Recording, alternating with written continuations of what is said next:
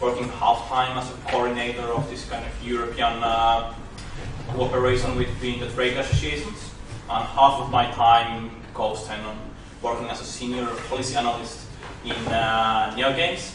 That is the hub of the Finnish games industry. Unfortunately, I have a bit of flu today, so hopefully my voice will be okay for the presentation, but if you don't hear me well, just say so. So first, some words about EGDF. We represent about 1,600 game developer studios from 13 different European countries that employ over 25,000 people. We focus on policy development.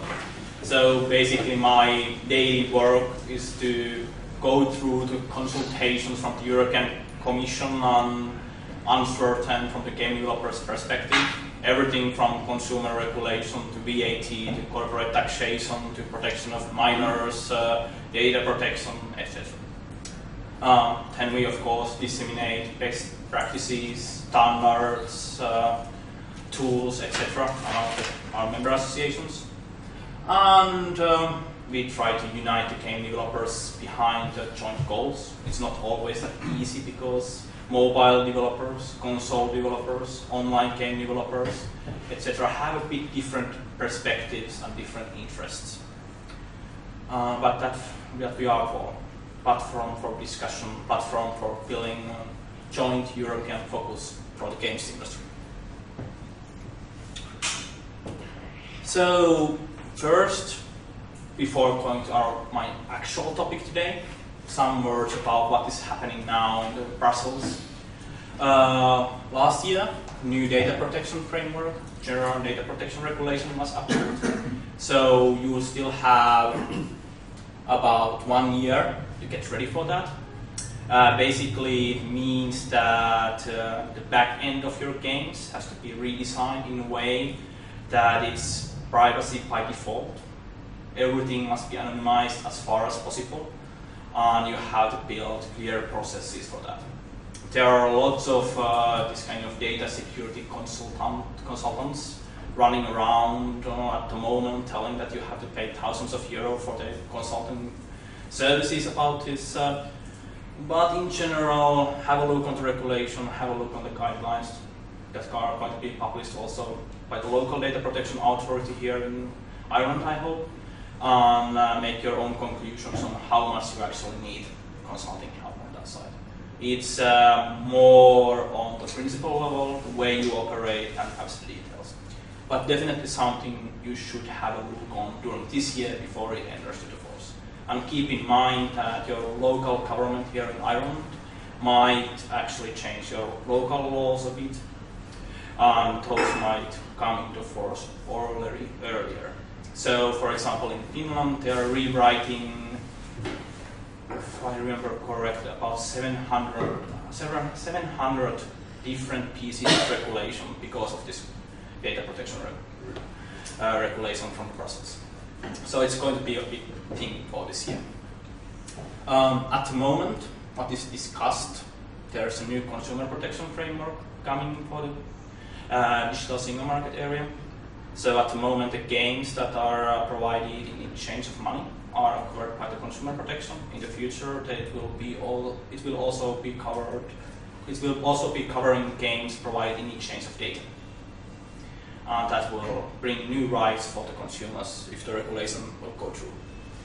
Copyright framework is updated at the moment. The rights of the people who are employed in the games industry might change a bit. There will be new responsibilities for platforms, etc. Also, the digital preservation of old games should get easier. That's discussed. Changes in VAT regulation. VAT framework for digital single market was introduced 2 years ago. And now they are noticing that there are some problems, like everyone is in principle responsible for paying the VAT, although they would be under the national VAT threshold, and that's a bit of a problem in digital markets at the moment. Hopefully they are able to fix that. Then something we are quite a lot involved at the moment. We are discussing the role of the platforms, and especially their contract terms, because in general, well, game developers are responsible for everything, and platforms don't usually take any responsibility on anything. And we find that position quite unfair. And we are now discussing with the Commission if there would be a need for some kind of political action on that side, or hopefully the platforms themselves will fix the situation. But let's go then to the actual topic. So first I will be discussing about why Creative Europe funding is so important for game developers in different countries. So what is often forgotten is that content is the real driver of innovation. Back in the 1990s, we all remember like how games on those days were really pushing Intel to create better CPU processors. Same happened in the last decade when the networking technology was pushed by online games requiring also upload speeds in addition to download speeds. Now, virtual reality, first content on those platforms is games, augmented reality, location-based services, etc. Everything starts from the games, and they are pushing the boundaries, requirements for the technology and business models. So the pioneers in games industry are actually pushing the innovation in technological side and business side forward. The challenge is that venture capital funding in Europe is much less risk-taking than in the United States, for example. And for that reason, Europe is relying a lot on the different kind of public funding instruments. And that's also the reason why the European funding instruments, like Horizon 2020 and Creative Europe, are able to bridge the gap for those countries who don't have at the moment their own cultural funding instruments, like Iran, for example.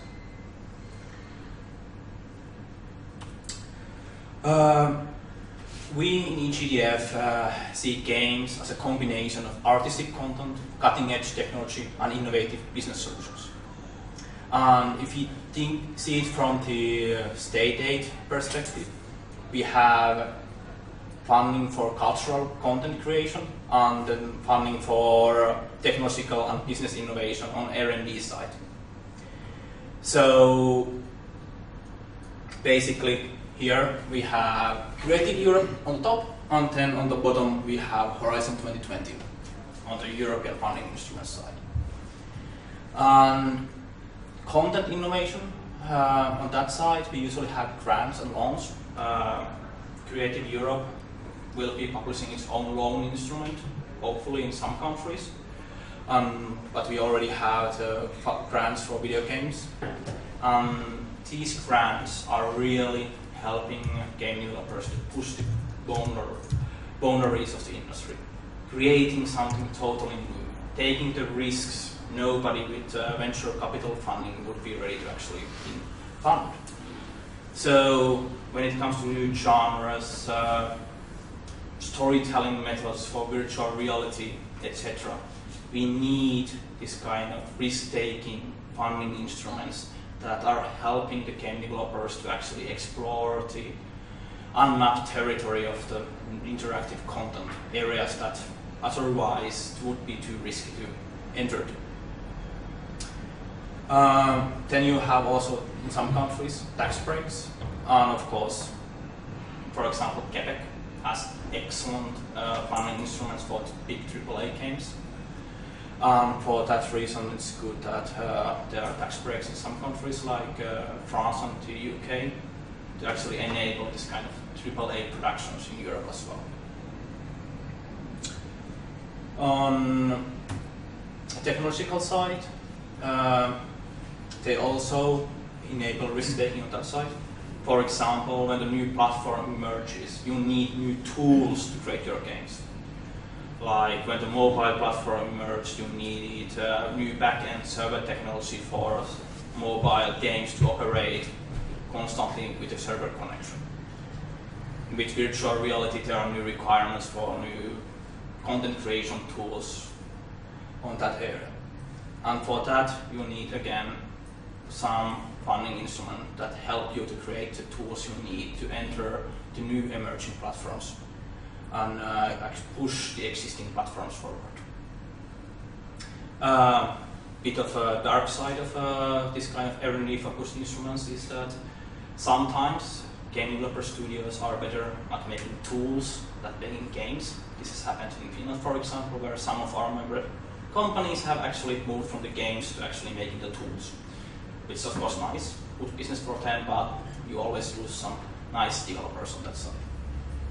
And then you also have in some countries tax breaks, and they are helping, of course, again, the risk taking.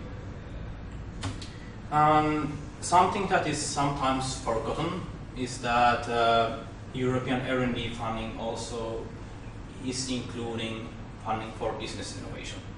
In Finland, Tekes, our R&D funding agency, was one of the first in Europe to actually explore this opportunity as well. So when the free-to-play business model emerged, Finnish game developer studios were able to get some R&D funding from Tekes to actually explore the possibilities and limitations of these new funding instruments and how to build tools that, like data analytics for free-to-play markets. So you also need to remember that business models themselves are a crucial part of the games industry, and you have to make research on them as well. And then you have SME support, trade missions, for example. They play a crucial role on information sharing and trainings as well. So,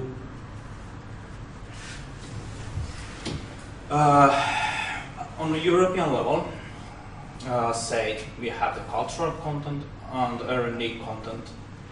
And for the cultural side, perhaps the most interesting instrument for you is the funding for video game development we discussed this morning. On the Horizon 20 side, you have an SME instrument. It's also something you can apply alone. The only challenge of the SME instrument is that it's quite close to lottery already. They receive hundreds of applications per each round. It's very good money. They do get a lump sum of 50,000 euros for realizing something really innovative, something really risk-taking. So it's really interesting, something to have a look on. I will now tweet the link here, where you have the full list from the EGDF website of all European funding instruments available for that might be interesting for game developers at the moment, on the cultural side and on the R&D side. So yeah, this one. So you should be now able to find from the games funding IRE and have a look on the list.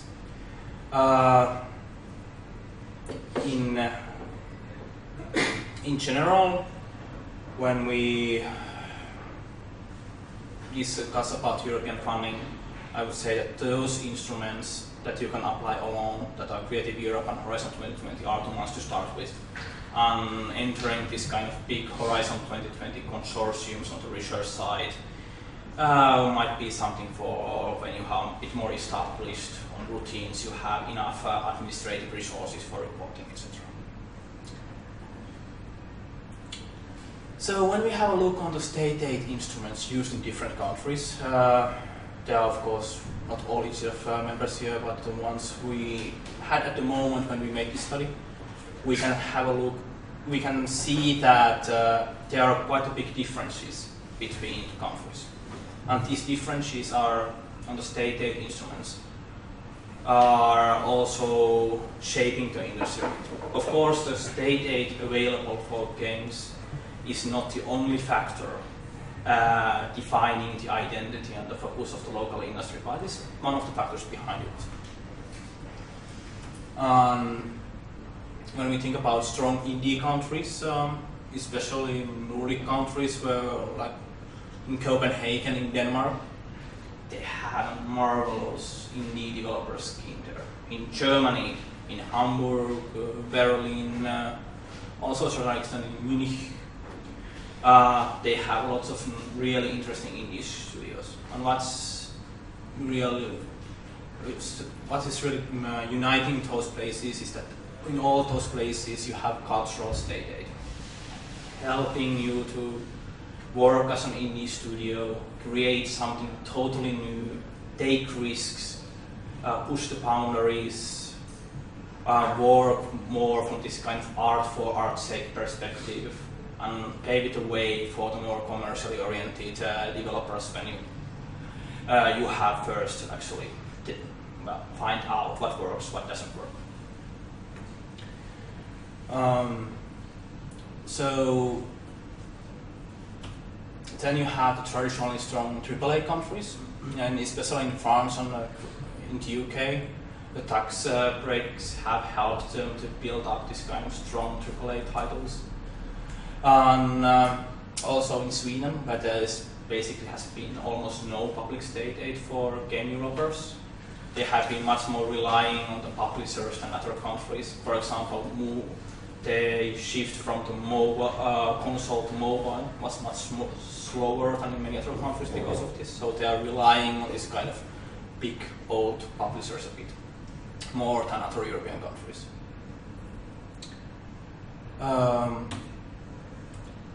The story behind the reason why Germany became so strong in online games, like Big Point, Gameforge, is actually quite interesting because it all started with trade missions. So the German companies got sponsored by German government to actually do trade missions to South Korea. They had this kind of bilateral agreement. And at that point they started to license South Korean online games to the Western markets. Thing being that Europe is falling behind in the network infrastructure a lot compared to South Korea. So the South Koreans were already at that time far ahead of Europe in terms of what could be done. At the moment they are building they're targeting 10 gigabyte connections very hard. They already targeted 1 gigabyte connections some year ago. In Europe we are trying to build 100 megabyte connections. So we are kind of behind. So what happens in South Korea at the moment is quite interesting from the perspective what you can actually do with that kind of connections. So in those days they were doing online games and they actually took the thing called free-to-play business model to Europe with those trade missions.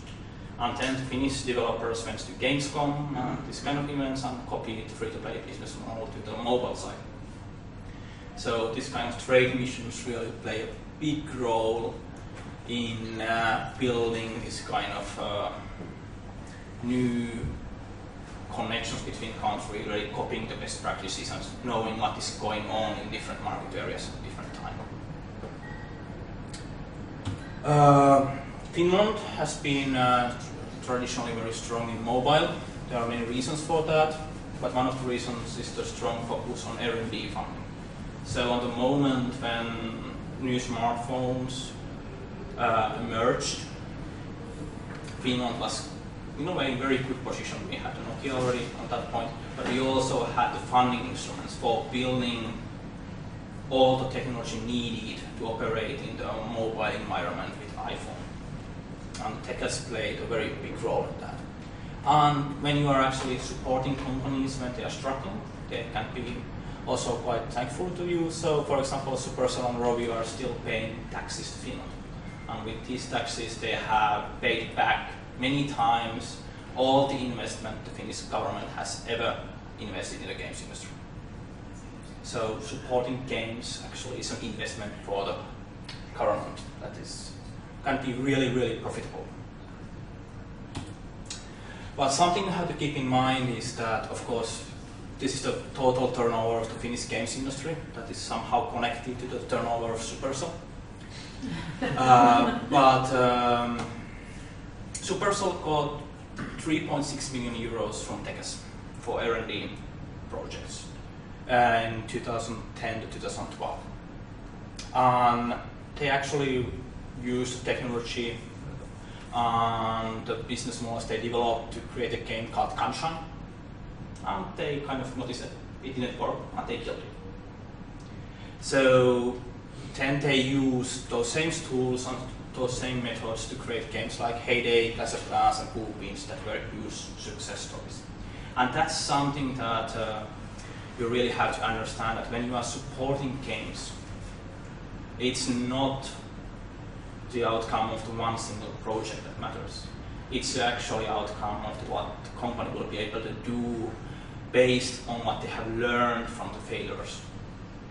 So that's clearly something that in the public side, policymakers clearly have sometimes problems understanding that failure is actually good, you learn from it, you move forward, and in the long run you can then build on your failures to create something great.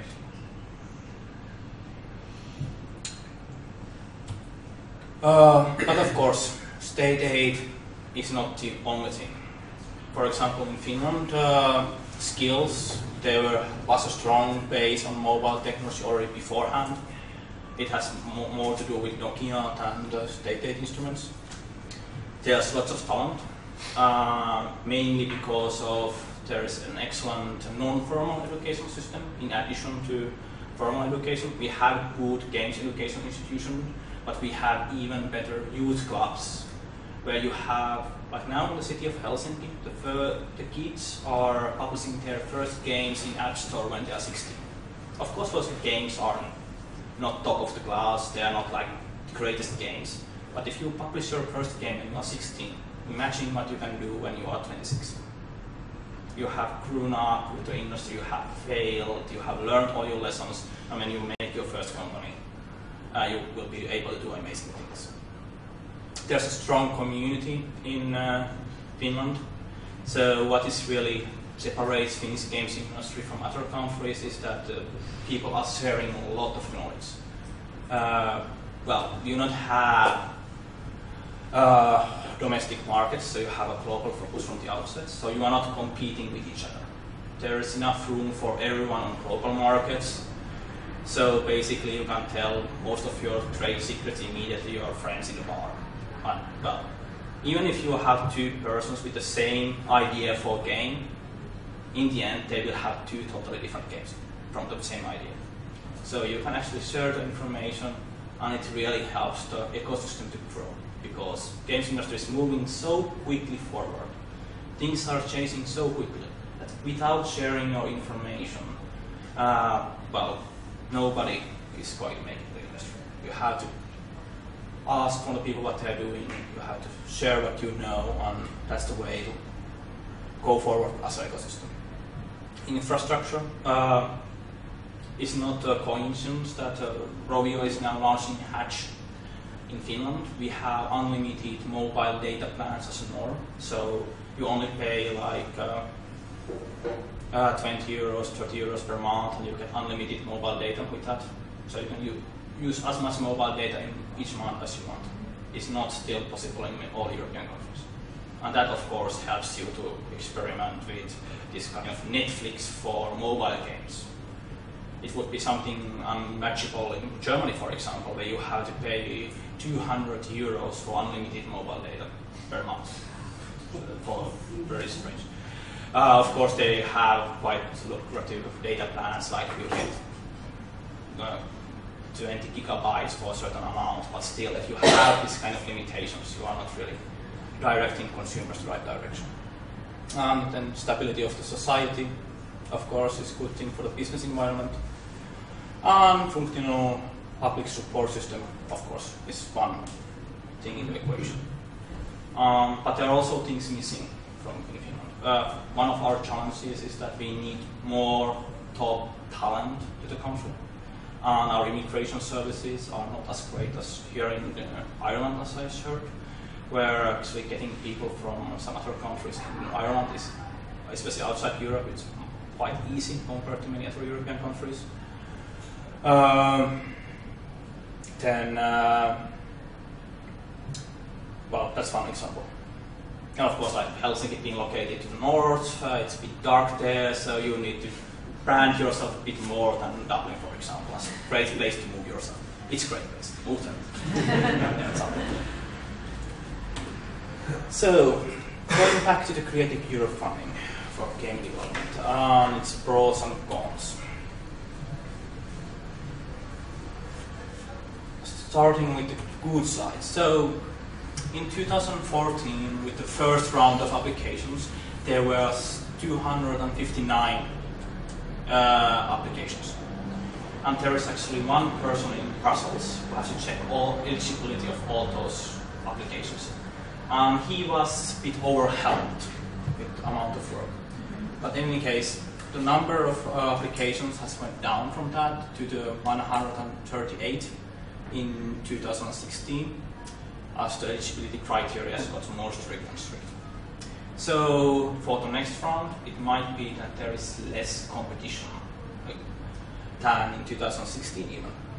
So it's a good time to apply, especially because the budget, as previously mentioned, has been increased by 1.28 million euros for the next call.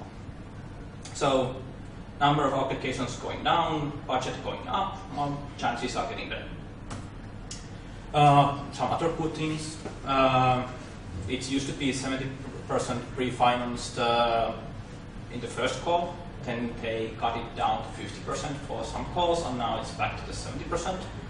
I don't know how much the fact that I have been complaining about this for 3 years has to do with this, that they changed it back. Hopefully it has something to do with that.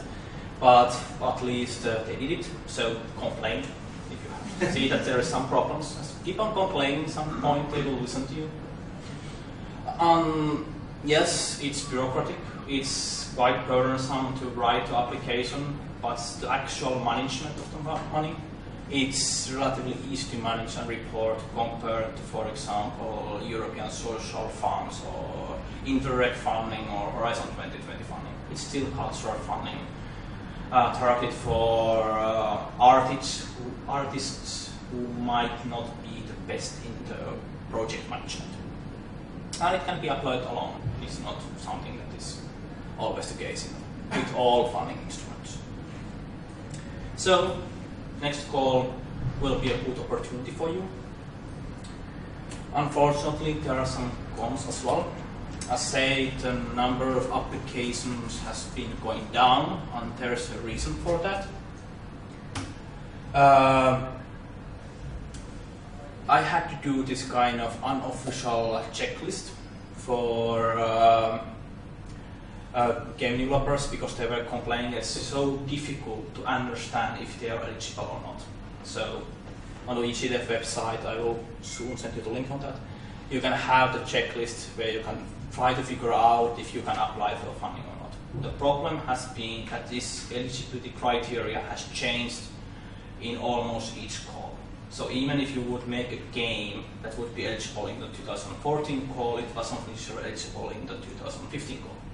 Luckily, now in 2017, this criteria has stayed more or less the same, and we hope, of course, that it will not be changed. Or at least if it changed, it will be relaxed a bit. But of course, it's very, very difficult to find out if you are eligible, especially if you are been building a racing game with narrative elements.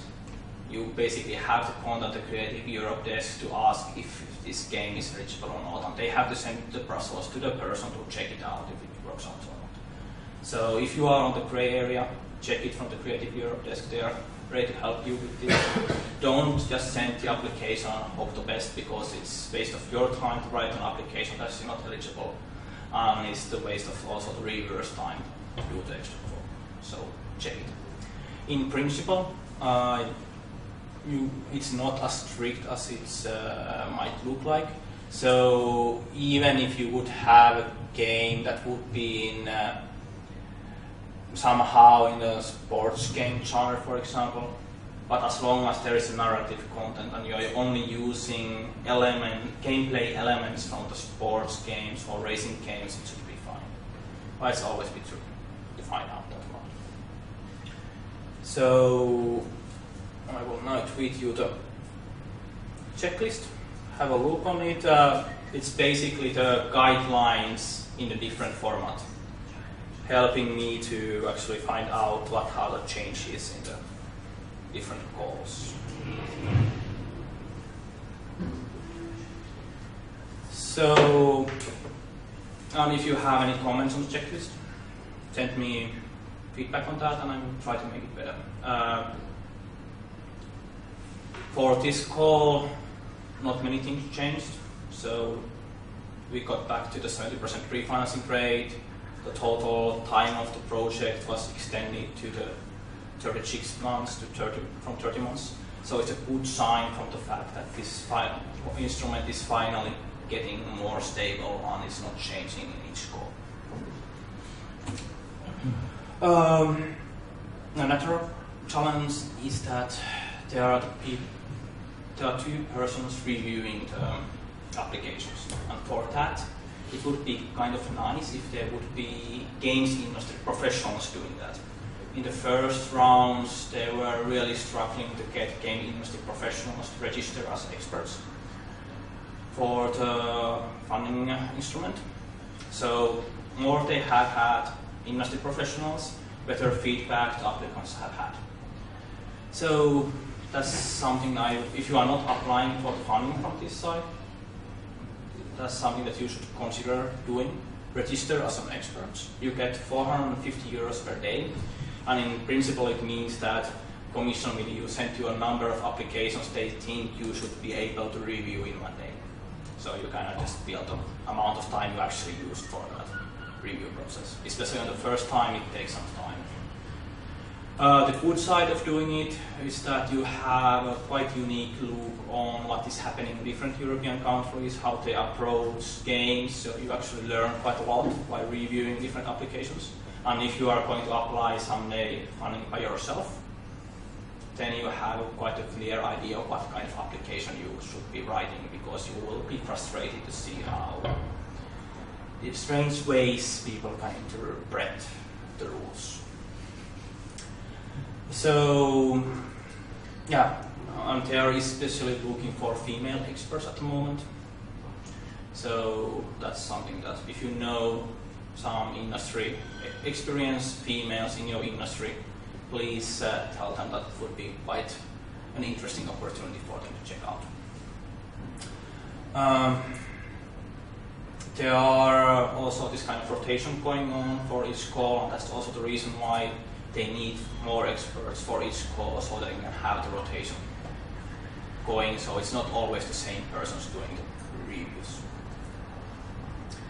But still, to a certain extent, it depends a bit. That if you are lucky enough to get an industry expert that really understands your call, because if you are making a virtual reality game application and it will be reviewed by someone whose background is really in the old school console, AAA console games, it might be quite a difficult thing to understand. And for that reason, it might make sense for you also to secure that when you're writing the application, write it in a way that also a person who is not expert in your field in the industry would understand it. So don't write it to another mobile game expert or virtual reality game expert or console game expert. Write it to someone who has a general understanding of the industry but doesn't know the details and possibilities in your specific field. Other things that are challenges, we of course think that also non-narrative games are cultural products. Just think about cultural influence of Angry Birds or Clash of Clans. Well-known brands all over the globe have influenced many movies or films. So there is cultural content also in non-narrative games. Unfortunately, this instrument is only for narrative games. We hope to change that at some point. Can I ask a question? Why is it only for narrative? What do you think the reasoning is? It's a long story, but to cut it short, you have the state aid is divided on the R&D side and the cultural side. Games industry has been entering to the cultural state aid for years now. If you would have, say, 10 years ago that games are cultural products, people would have thought, no way. In 10 years, we have really worked hard to convince people the French with their tax credit scheme were the first one to convince the European Commission DG competition that's really harsh on taxation regulation. Then there was British who have been working on getting the cultural recognition for games. So it has been a quite short process. And it's still reflected in these funding instruments as people think that, well, only the narrative games are the cultural part and the rest is not so cultural. But we hope that will change in the future when we can already see the enormous cultural impact of games and you get the full recognition, hopefully. Only companies that are more than 1 year old can apply. That's a big challenge, especially because the most interesting companies to actually benefit from this funding are the second round startups. Really experienced industry players making their new studio and launching their first game.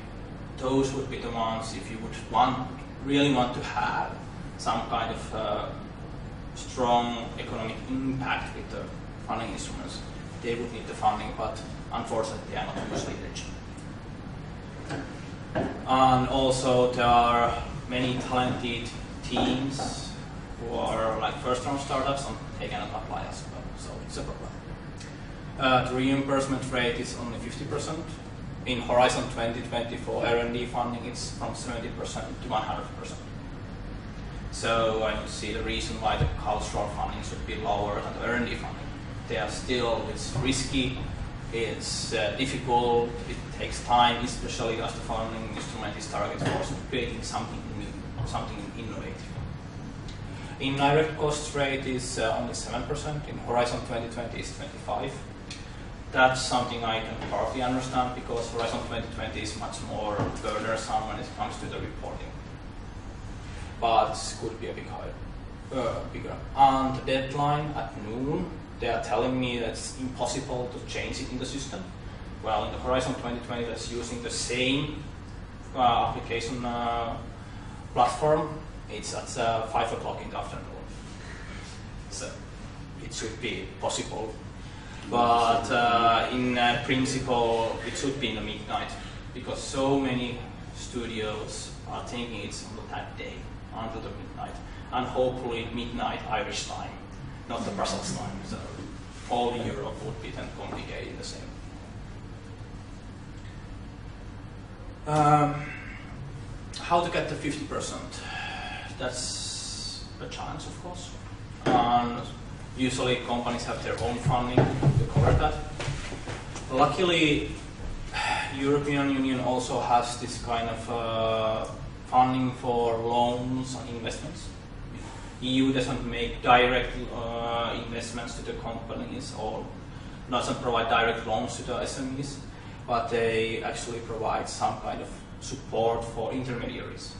So there are lots of banks in Ireland that receive support from the European Union for providing loans to innovative businesses.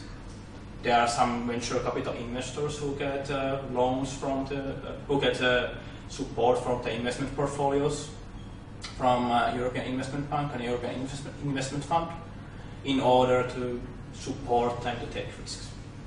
So have a look on that list, and they should be at least the ones who the Commission is kindly the Commission is kindly telling these companies that as we are giving you money, as loan guarantees or investing in your portfolios, you should be also taking risks. So if you knock the doors of these people, they should be the ones who actually should take some risks in principle. Of course, some of them have their own focus. I totally understand that if you're running an investment fund, you might not want to invest in something you have no idea of how it works. So if you have only expertise on health technology, you are going to be investing in health technology. But some of them are general funds, so check the list, see what there is, and see if it works. And if you don't get any money from them, send me an email, because then I complain to the Commission that this system doesn't really work, because they have been telling how investing in EU is the greatest thing ever, and this current Commission is really they are taking hundreds of millions of euros for this kind of loan and investment instruments at the moment, and pushing them to the member states in order to create growth. And if these instruments don't work, it would be nice to know about that. So I just tweeted that for you. Check the list from there. So my last thing to say is that send feedback. Send feedback to Creative Europe Desk from everything that you find problematic into calls, what challenges you have, especially if you feel that the person who did the review of your application didn't really have any idea what he or she was doing. That's definitely something the Commission should know about. Send feedback about things you find problematic in the application form. Send feedback about the strange rules in the narrative content, because those are the things that are going to be changed only if people are aware of them. More Commission receives this kind of messages from Creative Europe Desk all around Europe, more pressure they have to actually build a better instrument and change things there. And I can just interject there that they really do want feedback. So if you think there's something on your on the feedback you get back from your application that doesn't sit right, they really want to know, because they don't want people reviewing the scheme who isn't okay with it, don't actually know. So they stress that very important. So if you do feel like there's something wrong in the feedback that you got, or your things were wrong, yeah, definitely let us know. They really want it. So, and also you can send complaints to me. I'm happy to complain to the Commission.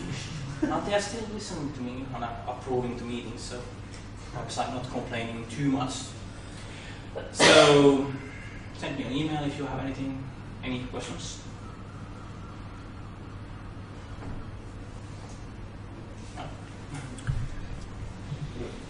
Good. Thank you. Thank you. There was a question on Twitch for you. Yeah. I'll just read it out. Fremen was asking if there's any weight given to the size of the dev team. Like, would a larger team be given a stronger consideration than a small team of, say, 2 or 3 people? I would say it's more about quality of the team. Like, that's the sort of criteria there. Like, what's the background? What they can do? If you have a big team with almost no experience, it doesn't really qualify more than a small team of super talents. Yeah, and then if all of your funding is going towards quality development funding is going towards staff salaries, then because you got a bigger team, that won't work. So yeah, a smaller team. And of course depends from the country. Like you are creating, like in Romania, you can have quite a big team for quite a big production with the same money. And in Finland, where you have to have a higher salary level, so you have to bring more quality on the table. Cool. Well, I'll be putting up the presentation on the website. I'll send all your. You happy to share your presentation? Yeah, of course. Yeah, great. So both will be up on the website. I'll send you the link to that. And thank you very much for coming over from Helsinki.